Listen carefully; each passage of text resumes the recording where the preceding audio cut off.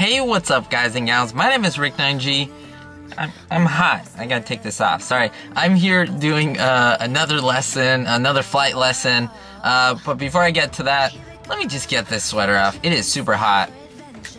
Much better. So hopefully you guys and gals are doing okay. I'm excited. I'm excited to go on another lesson. To recap what's going on, I am getting my private pilot's license. I thank you for all those who are supporting me. A lot of you are really supporting my videos, showing views, giving comments, positive comments. Like, those really uplift me up. Like, let me tell you, I could name a lot of you, but it's just so many people have done it, and I try to respond to you in the comments.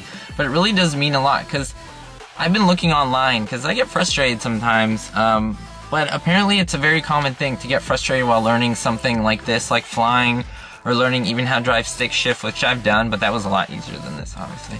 But other than that, I think it's good to know. So for any prospective pilots out there, it does take time. I know people who are older than myself, 40s, 50s, 60s, 70s to learn, that are learning how to fly, and they have their frustrations, and even you could be 16 and learn how to fly, and I'm sure there's frustrations there. So it's just a part of it. Some people pick up things a little quicker, some people, we all have different strengths and weaknesses, and so I'm excited here.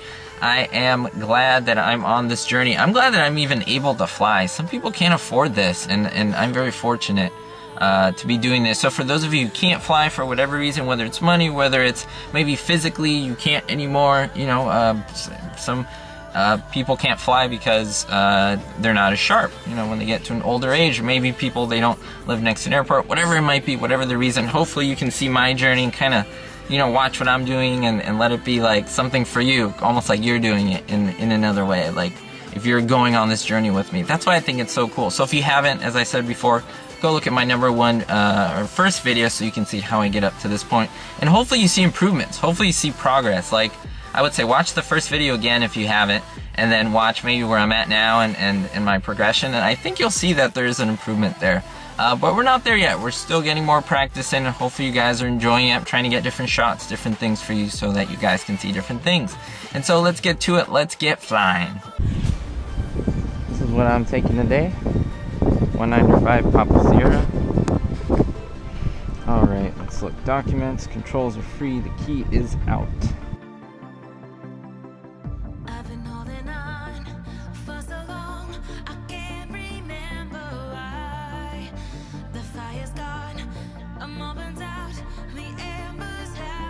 So this specific airplane, guys and gals, holds 30 gallons of fuel, 15 in each wing, so we definitely needed to refuel it for this flight. Sam does what would be the right wing if you are flying the plane, and then he allows me to gas up the left wing.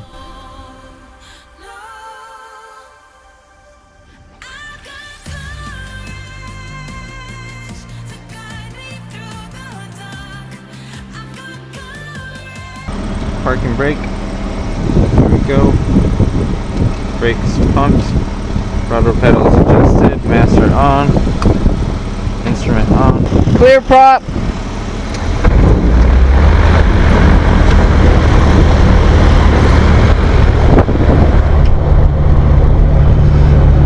Oil pressure's on the green. Yep. Throttle set.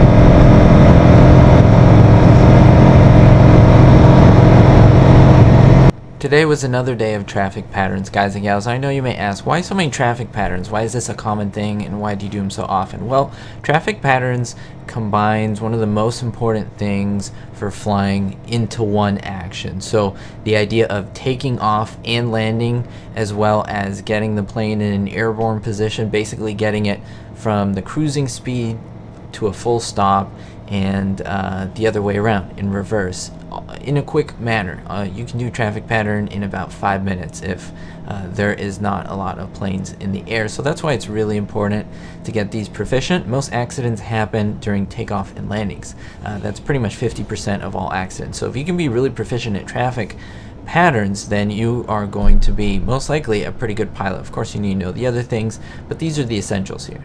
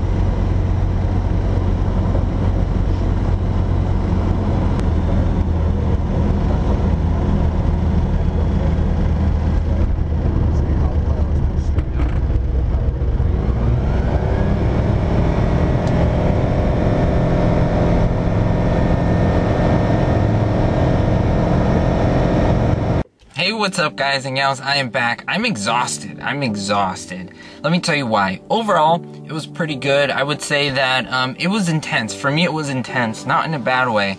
We did traffic patterns. We did 7 landings, okay, 7 landings. He even told me, Sam, my instructor, he said 5 out of the 7, he said I was completely 100% hands off. That is him. Of course, always in safety positions, which means like his feet are on the ready, his hand, well actually he crosses his hand sometimes when I play.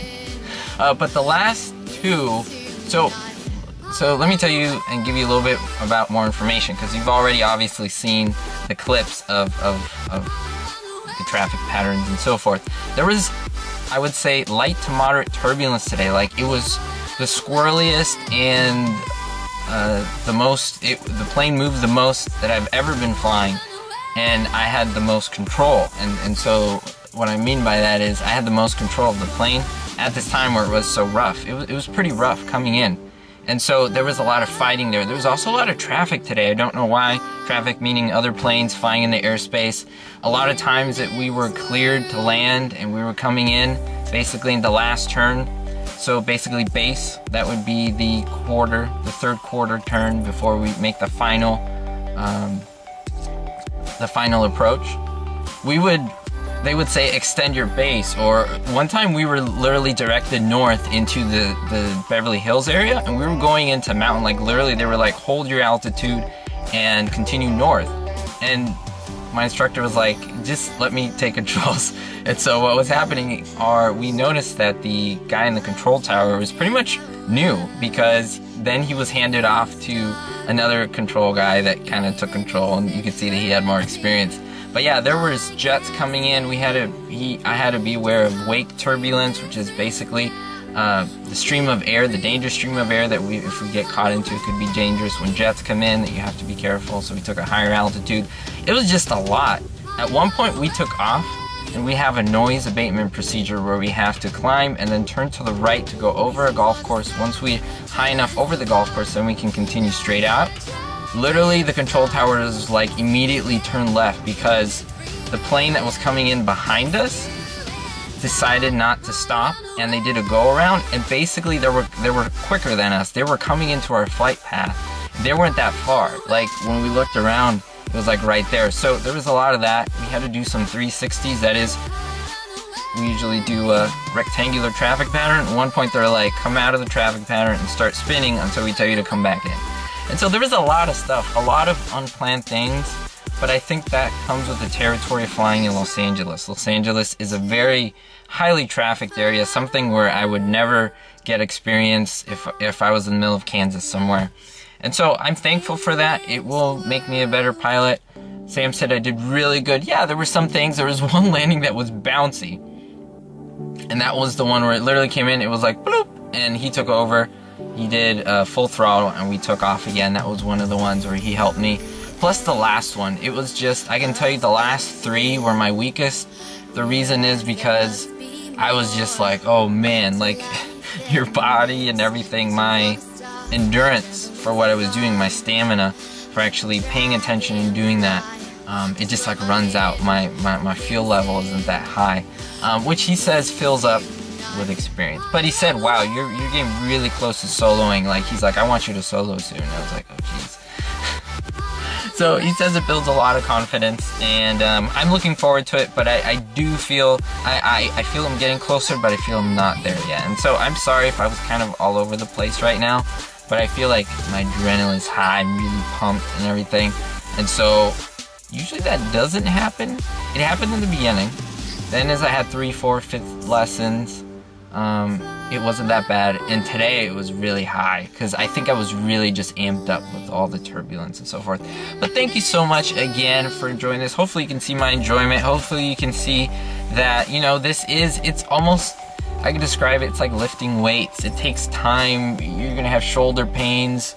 You're gonna struggle. You may drop the weight to maybe like, okay, that's horrible form, let me help your form. And so it takes time. There's practice. It's not an immediate thing. I would say it's also like playing an instrument. If you guys, any of you are musicians, you'll know how that is. So thank you so much for your support. We'll see you all next time. Don't forget to stay positive and most importantly, be hopeful.